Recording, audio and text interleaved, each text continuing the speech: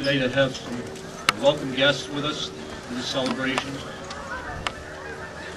I believe Congressman Tonko is here. I'd like to ask him to come up and say a few words, if he would.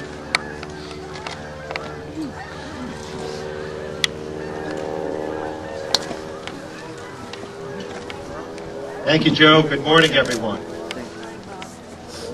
It truly is an honor to stand here this morning, as we pay tribute to the veterans of this great nation.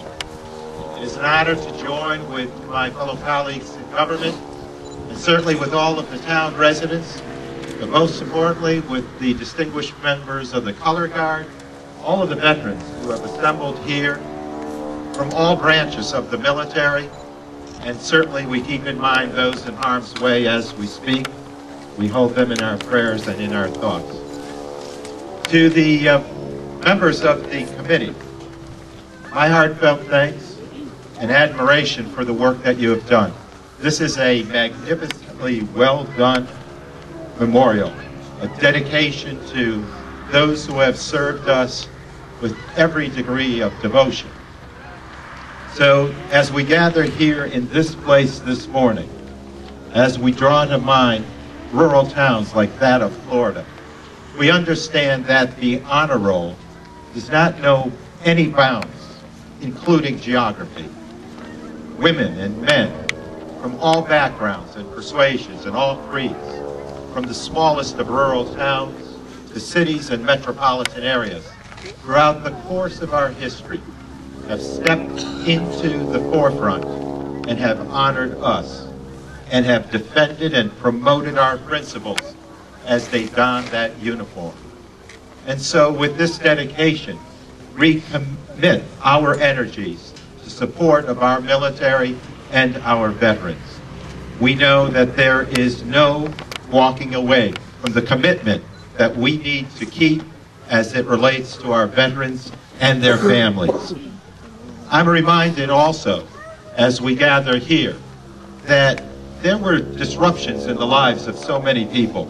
The comforts of home were broken as they traveled into war zones and defended us through all vintages of war and through times of relative peace. But that disruption was driven by, I believe, a sense of selflessness to a cause greater than oneself. They have been powerful in their statement in defense of this nation. They have mustered the bravery, the courage, and the resilience because of their love of country and their deep-rooted patriotism. In conclusion, might I encourage all of our veterans here and those who are not assembled with us to keep in mind the Veterans History Project that's done through the auspices of the Library of Congress. In 2000, Congress unanimously approved a project that allows for the videoing, audio and video collections of anecdotes of our veterans who served in wartime. I encourage you to call our office and offer your stories. They will be brought together in this collection that is now 80,000 strong across the country. It is important for researchers, students, and generations yet unborn to know of those stories. If there is a striking chord that I witnessed in all of the veterans that I have talked with, is the sense of humility. That humility speaks to your greater sense of patriotism. But please share your stories. There are those who interview you and put the documentation into working order so that those stories can be collected, preserved, and made accessible to the rest of the nation. Thank you, everyone, for the wonderful work done here. A powerful statement of the greatness of our veterans who then drive the greatness of America. God bless America. God bless our veterans.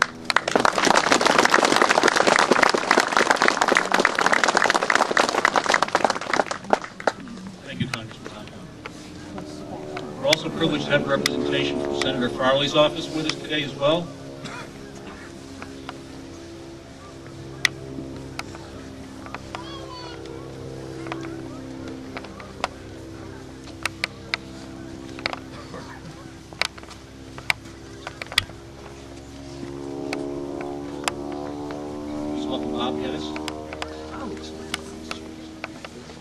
rain, no snow. Many good souls are here today to pay honor to us. Senator Farley was a veteran of the Korean War.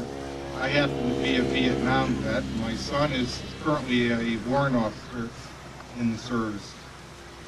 It's a real pleasant feeling to see the community after community pay tribute to their own for the services they rendered to their country, provide us with the freedoms and the privileges we've kind of come to just expect. We take a lot for granted, and we shouldn't. Freedom is not free. And paying tribute to the people who have paid for that freedom, this is a strong, very strong symbol that you have provided.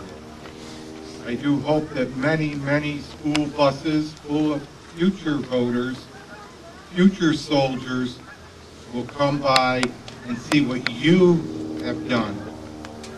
I salute each and every one of you on behalf of Senator Farley.